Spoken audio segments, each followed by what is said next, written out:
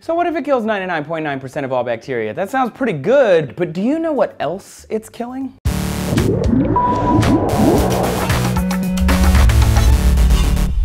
What's up, people? Thanks for tuning into D-News today. I'm Trace, and the Food and Drug Administration here in the US is deciding if a drug called Triclosan is dangerous. The substance is used in everything from clothing to kitchen utensils, cosmetics, body washes, even toothpaste and toys. You might not think of it as such, but antibacterial soap is considered an over-the-counter drug, mainly because of the active ingredient, triclosan. Triclosan has been around since the 1960s and was originally used in hospitals to stem bacterial growth before surgery.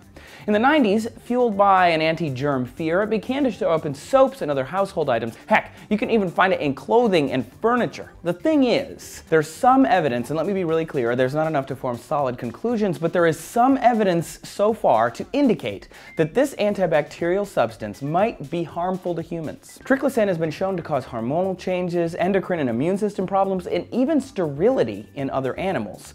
Not to mention, the continued and flippant use of antibiotics is creating stronger bacteria. Superbugs, dude.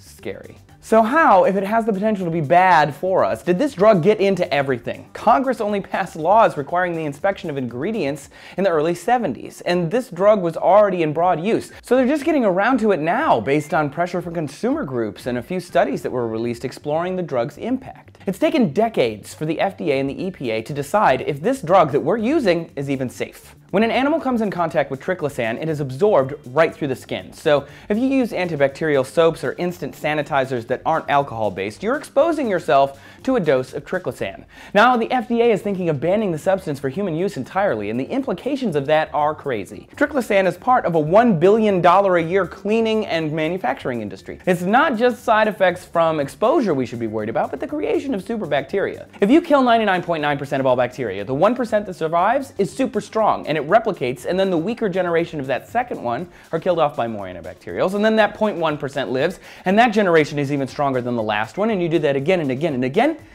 Superbugs.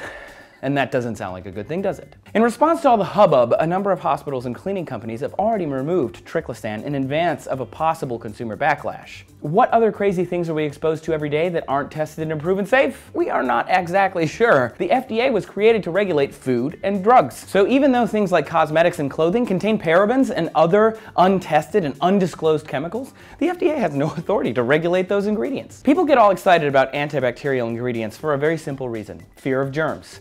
But the CDC says washing your hands with regular soap for 20 seconds will kill just as many germs as these chemicals. Not to mention, germ exposure is kind of part of a natural and robust immune system development. My mom let me eat dirt all the time. Well, I did it behind her back, but you know, I turned out okay. In the future, are you going to be wary of the things that say antibacterial, or will you keep using them until the government releases their results on these chemicals?